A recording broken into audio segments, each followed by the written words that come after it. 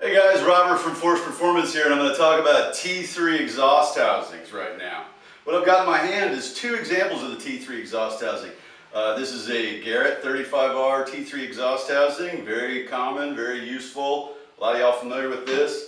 This is a new product that we're releasing. It's called a KT3 turbine housing. Very similar in appearance and interchangeable, flange compatible.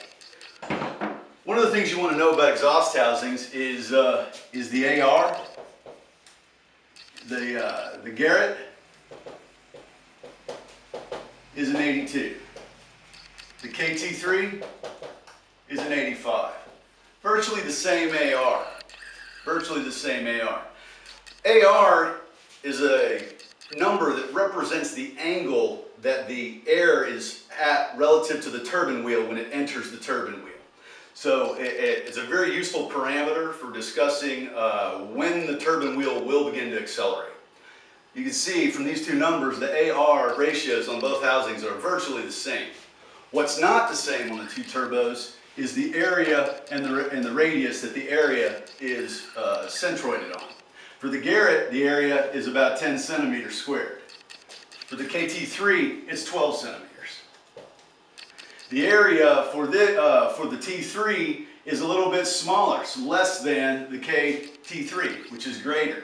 This increasing the radius and increasing the area allows for maintaining the AR, maintaining the spool rate, but increasing choke flow. When you have a 2 centimeter increase in nozzle area in the turbine housing, you have a 20% increase in max choke flow through the housing. This vastly extends the power range of the housing, okay? You can't take the T3 housing and run out to 1,000 horsepower. The KT3 housing, you can. This is useful all the way up to Super 99s, which are generating 1,000 horsepower. And as you can hold them both up together, you can see that the KT3 housing is a larger radius volume. 20% larger choke flow area means 20% more flow in your 8,000 and 9,000 RPM band.